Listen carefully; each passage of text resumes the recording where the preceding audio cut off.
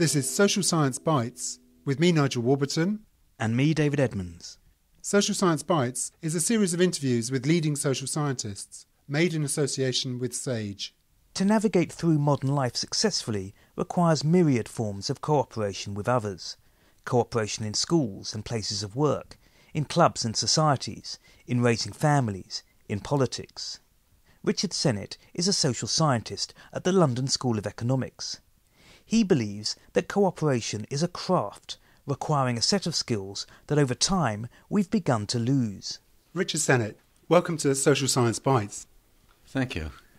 We're going to talk about cooperation.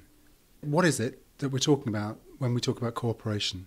Basically, cooperation is working with other people to do things you couldn't do for yourself.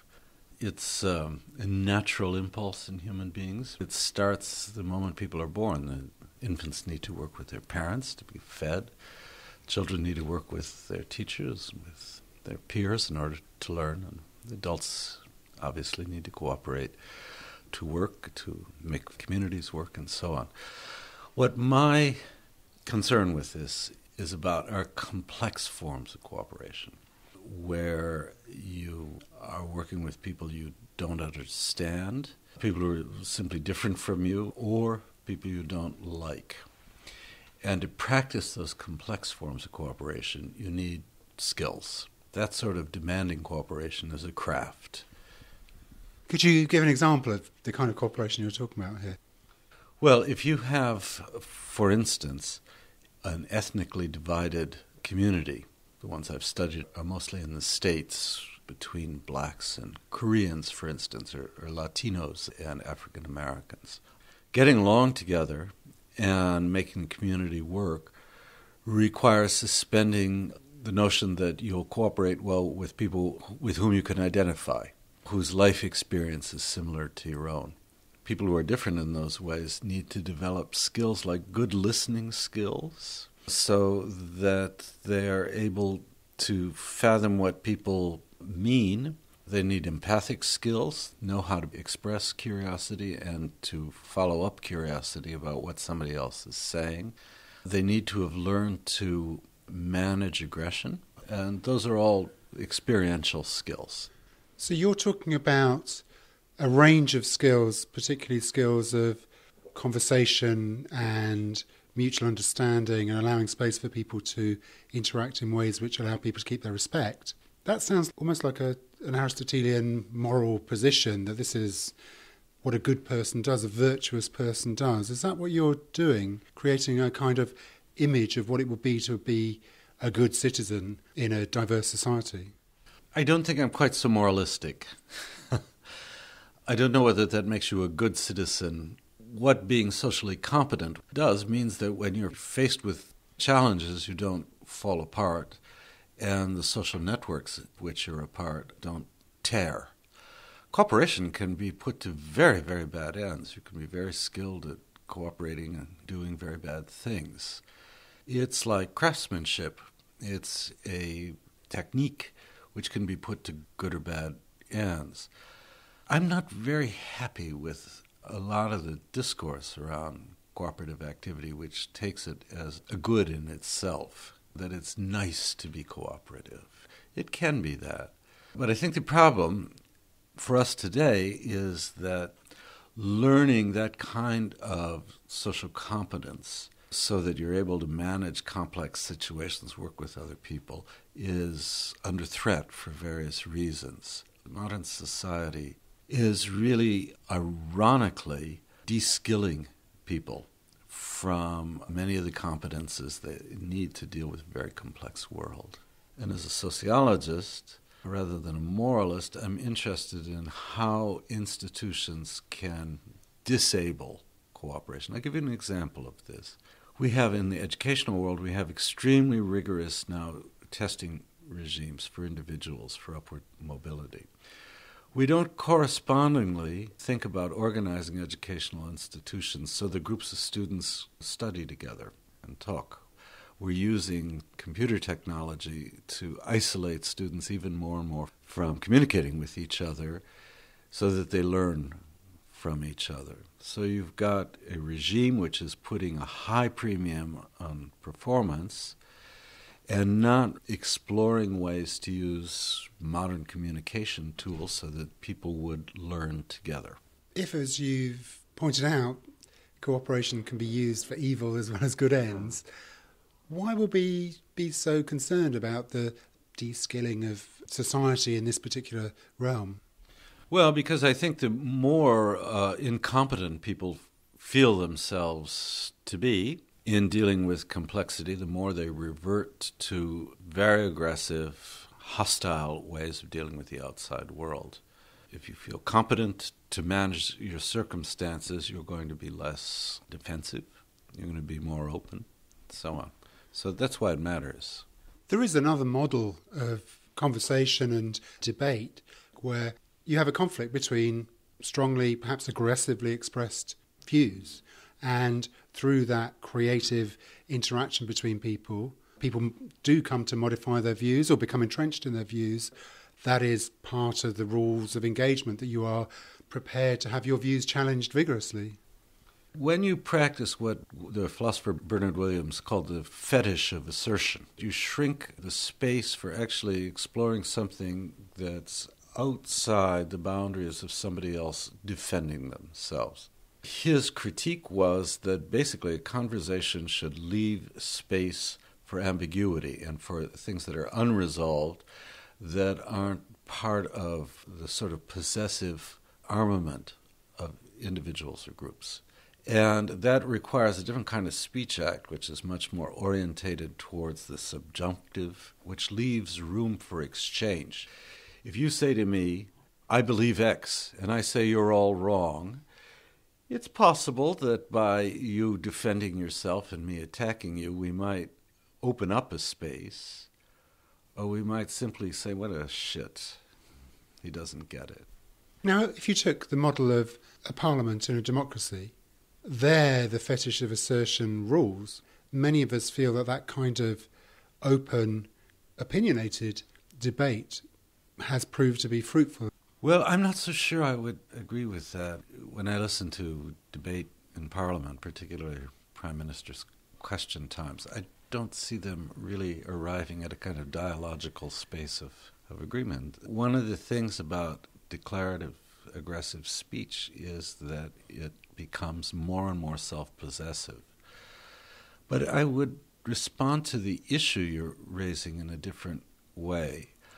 I think the productivity of more dialogic forms of cooperation, which is what I'm talking about rather than debate, is really founded in politics from the ground up rather than from the top down. I mean, the institutions that encase a parliamentary debate are basically performances made for a vast public, either of party or of television and so on. You're much more likely to get interactive and fruitful forms of communication and action if the structures that they occur in are face-to-face. This is the theory of and practice of both community organizing and direct action, that the ambiguities in politics built from the ground up are more likely to privilege cooperation than they are this kind of possessive declarativeness that's enshrined in a different kind of power structure. I know many people who say it's a matter of their intellectual integrity that they assert their beliefs in direct language. Take something like a new atheist. They're going to say, look, there's no point in being ambiguous about this. I strongly believe there is no God, and I believe what you're doing on the basis of your belief in God or gods is wrong. Now, that isn't opening up this sort of gentle area for cooperation and debate, but they will say, look, if I disguise my actual beliefs, I'm not being true to myself. The notion that this is what I think and I can think no other is a recipe for both intellectual and social death. If we do have strong beliefs, the question is how we relate them to other people who may have equally strong beliefs. If it's a matter of trying to call attention to the fact in a confrontation that you believe something strongly, you've got a dead-end situation. It's very unlikely you'll be able to change your beliefs because what you're emphasizing is the strength of your own conviction. It's somewhat natural in a case when somebody comes to kind of new epiphany, new revelation. Oh, I suddenly realize God is dead or something like that. The first impulse is to speak as you've spoken. But I think when you get more confident with things you believe, the need to underline the fact that you're very convinced recedes. That's, again, what I mean by becoming skillful with it, so that you can be very comfortable with what you think or with who you are, but not have to be in the face of somebody else, always about them, to say, this is me! So this does sound like moralizing in a sense to me, because you're saying Nietzsche's Zarathustra should have said, God might be dead, not God is dead. Well, he could believe it. I don't see Nietzsche having very good conversations with other people or ever working in a political collective. You've described yourself as a sociologist. I'm really interested to know what sort of project this is. Is it based on statistical findings, empirical research, as it were, or is it more of a social theory based on large-scale observations about the changing nature of society? Well, neither. I mean, the methods I've used in my work are intensive interviewing, which is ethnography, standard skill set for anthropologists and now many younger sociologists who have returned to ethnography. I'm quite interested because of that in issues of, philosophically, in issues of narrative, because ethnographies are all about, they are created narratives. I don't lie awake at nights worrying about what is sociology. Nor do I think that there are inherent Kantian divisions between the humanities and the social sciences. I've learned a lot from literary theory and from novelists about conducting interviews. In the same way, when I've studied the physical realm, I've learned a lot, obviously, from architects, from artists. What I'd like to see happen in the human sciences is that we become more subject-centered. That is, on subjects like the body, or cities, or injustice, rather than assume that the starting point is some distinctive form of knowledge that has this little Kantian tag, which is sociology or social thought. I'd say that the boundaries between what has been thought of as anthropology and sociology pretty much erased in my work. I'm interested as well the way that you use autobiography. In my mind, I'm thinking you've talked about having been a talented cellist as a young man, whether those sorts of things have influenced the topics you've chosen.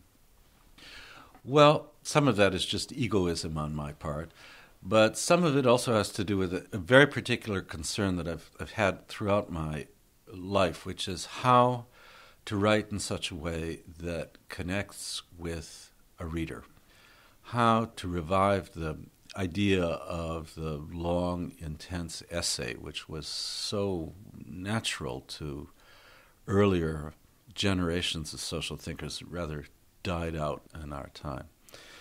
And one of the ways to do that is not to hide behind a mask with your readers so that they don't know who's speaking to them. I don't like confessional literature, but I think if you're trying to speak directly to a reader, you need to be able to establish an authorial voice which gives your readers some sense of who's talking to them. I'd say this is another enormous challenge that modern human sciences face, which is how to learn to write outward rather than to talk down to readers. You know, when I read these things where somebody does a kind of review of everybody else's thoughts on a particular topic, and there are lots of commentary or critiques which are sensible only to about 8 or 10 people. I think, why? If you're writing a book for 10 people, email them.